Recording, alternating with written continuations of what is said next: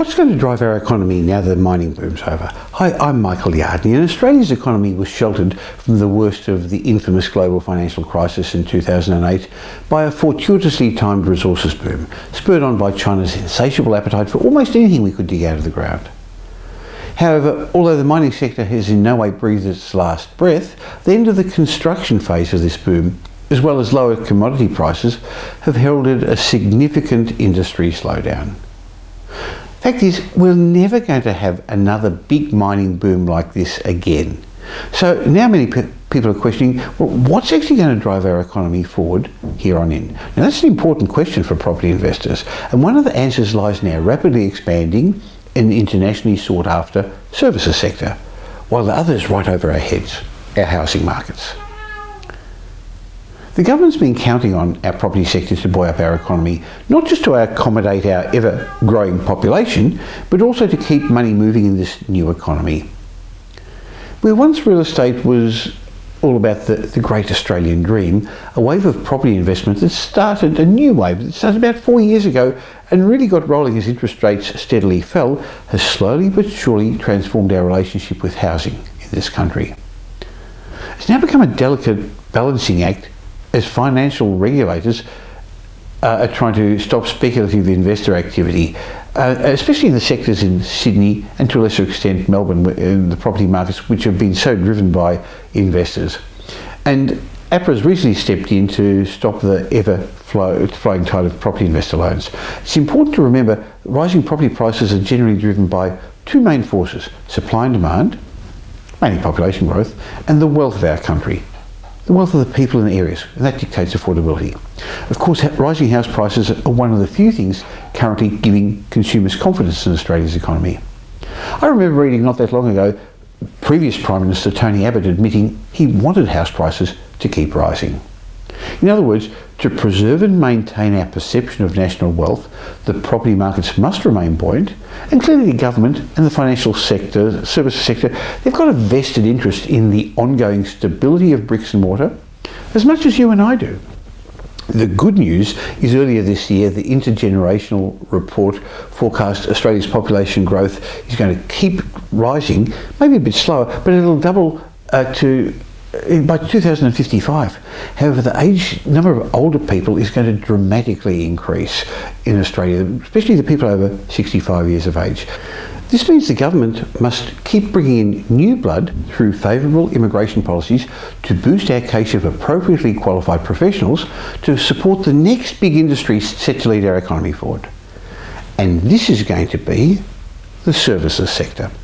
I remember reading a report released by the ANZ Bank and Price Waterhouse earlier this year entitled Australia's Job Future, the Rise of Asia and the Services Opportunity. And what it said was that continued domestic growth is going to be driven by our rapidly expanding services sector.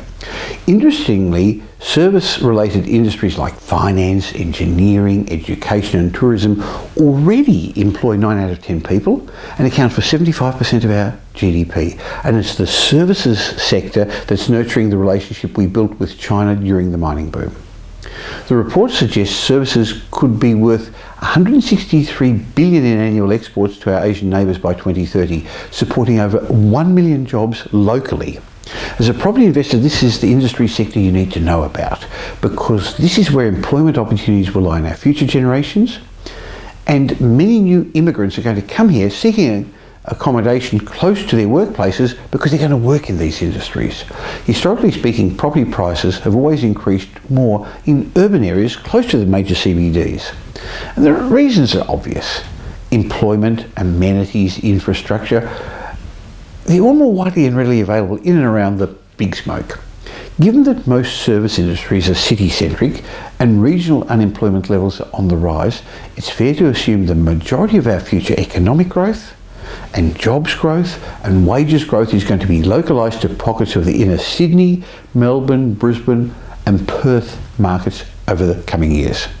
Sought after postcodes near our big cities where we anticipate to see a spike in accommodation demand, with people wanting convenient access to their high-paying city-based jobs, is where we want to be. What's more, modern-day yuppies. Remember those from the 80s? Young, upwardly mobile professionals. Yuppies are going to be willing to and be able to afford to pay a premium for housing in higher-priced inner urban locations to avoid that hellish outer suburban commute each day. At the same time, Australians are embracing apartment living in ever greater numbers, and as competition for the inner urban dwellings becomes increasingly fierce, these more affordable, high-density living options will gain increased favour with younger generations of homeowners and tenants.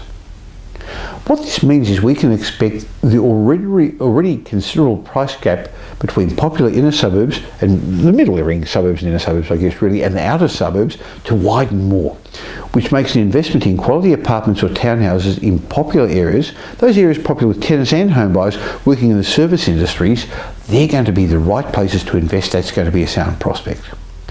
At Metropole, we've done a lot of research to work out where these areas are going to be, where those locations are, where wages growth is higher, because people are working in those industries where wages growth is higher. If you'd like to find out where to buy those investment properties, how to buy the sort of property that'll be in strong demand in the future, why not have a chat with the team at Metropole?